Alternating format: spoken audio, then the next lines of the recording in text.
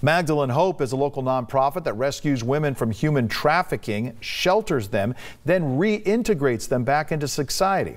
The organization helps the community, but now it says it needs your help. Founder Doug Bennett tells 23 the organization's in need of a house they'll use as a shelter for the women they serve.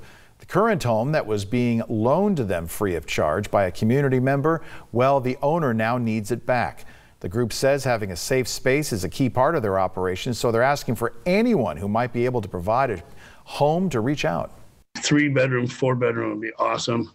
We are a nonprofit organization, so we can write a tax-deductible receipt, but we're also able to pay rent. We're able to help out financially. We just need a place.